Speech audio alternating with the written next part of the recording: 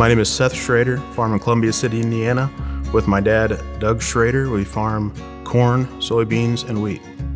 The difference we're seeing by using RightSpot this year, Dad was the first one that was actually able to use it, and within the first few hours of running it, he called and told me that he didn't believe that it was working correctly. Well, I started digging into that a little deeper. He was worried with the amount of spray that he had left in the tank. I explained to him that since we have individual nozzle control, it's not going to take near as much spray as what it did. It's going to save us, quickly. And after he'd sprayed 3, 4, 5 fields, it didn't take long for him to realize that.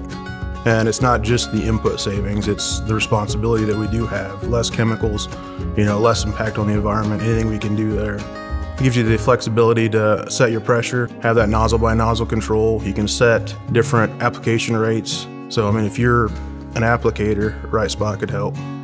Ag Leader looks at what the hole is in the system. If they need something else, or if the farmers are asking for something else, they're still out there innovating, they're still out there trying to help. And RightSpot was a need that many farmers expressed that they needed.